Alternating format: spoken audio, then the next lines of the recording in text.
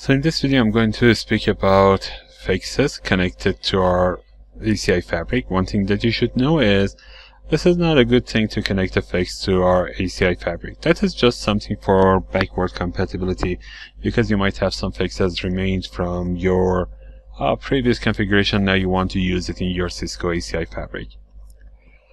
The thing is, there are some problems with using FEXes in ACI fabric. ACI fabric does not support dual home FEXes. That is one thing. And if you want to extend the number of ports in your Cisco ACI fabric, what you should do is actually to use a tier 2 leaf. That's going to give you more flexibility, more management. Also, the management is not going to be more load on your shoulder, because that's going to be configured by Cisco ACI itself. All we need to do is to make sure that these are connected correctly and then continue working with them. Now, the topology says that I have connected port 26 and 27 to L1 for FEX 101 and the same thing for FEX 102. So I'm going to create an interface selector that says port 26 and 27. Then I'm going to use that for L1 and use that for L2. I'm going to create a policy group that says this is a port channel. So I'm going to assign them, and then I'm going to have my FEX profile connected to server and say that port 1 of each one of these FEXes are connected to server 3. Server can be dual homed, and I can have an ACP in here. Or I can just say, okay, that's just connection, and I have two connections. One of them is going to be active, the other one is going to be passive. In that case, I'm not going to bundle these interfaces to each other and just have the interfaces. So whichever you wish, you can do this. I'm going to use normal interfaces here, but up here they are going to be port channels. So let's do this from the very beginning. I'm going to go to Fabric and going to go to interfaces. Under leaf interfaces, I'm going to create policy group. You can see that I have some port channel policy group here. I'm going to right click and say the policy group is going to be FEX policy group, and that should be a port channel. So port channel is going to be LACP active. The rest is not so important, but you can just go with some of the configuration. Let's say, for example, CDP on, LLDP on, whatever the configuration that you want to have here.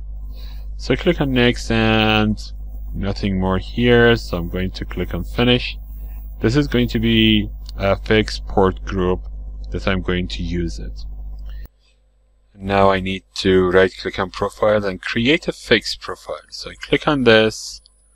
I'm going to say FEX 101 interface profile, and later I'm going to say that these interfaces are connected to a server. For example, 1.1 is connected to a server 3. I click on submit. It appears here. You see that on the right, it just goes under FEX interfaces, not interfaces. I'm going to create another one. FEX 102 interface profile. Click on submit. That's going to appear under FEX interfaces here. And later I can just add port selectors to these. But right now, that's okay. The FEXes have been created for me. Now I need to say that some of the interfaces are connected to here from the leaf itself. So I'm going to create a leaf interface profile. The leaf interface profile is going to say FEX 101 ports, and this is connected to leaf. On my leaf, I have 26 and 27 connected to FEX. So I'm going to say this is connected to FEX, first of all. So that would be FEX 101 ports. Interface ID is 126 to 27. FEX profile, I need to create one. I have some from my previous one. Oh no, I really need to use them because I just created them. And the FEX ID is going to be 101. Okay, so I click on OK, click on Submit, and this is going to appear under interfaces, of course, not FEX interfaces. You can see that. I want to do the same thing here. So that would be FEX 102 ports. The interface selector is connected to a FEX. I just created this FEX 102 interface profile. That would be 102. That would be 126 to 27. And the name is going to be FEX 102 ports. Click on OK and click on Submit. So we are going to have these two under interfaces. These denote the ports connected from leaf to FEXes, but these FEX interfaces denote the ports connected to servers. I can just right click here and say click create access port, but later I'm going to do that. For now, I'm going to do something else. The policy group that I have created, I can just assign them to this profile. Let's see what I have here. So if I just click on this FEX 101 ports, double click on that, double click on the ports, okay, that is here. I have FEX 101 with this interface profile, which is completely okay, very nice. And for FEX 102 ports, this is connected to FEX 102 and FEX 102. Okay, everything seems to be very, very good.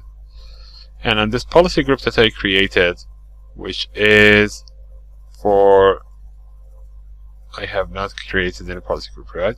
For FEX for policy group. One thing that I need to add is going to be the attachable access entity profile. With that, I just make sure that that is connected to the correct realm, and that would be okay. So this way everything seems to be good. Okay, now that I have done this, let's do the last step. Not last step, of course, because I have some more steps. I go to switches, go to leaf selectors, go to profiles. On L1, I need to say that FEX is connected to here. So I click on this plus, and the interface selector profile is going to be FEX 101 ports. Click on Submit.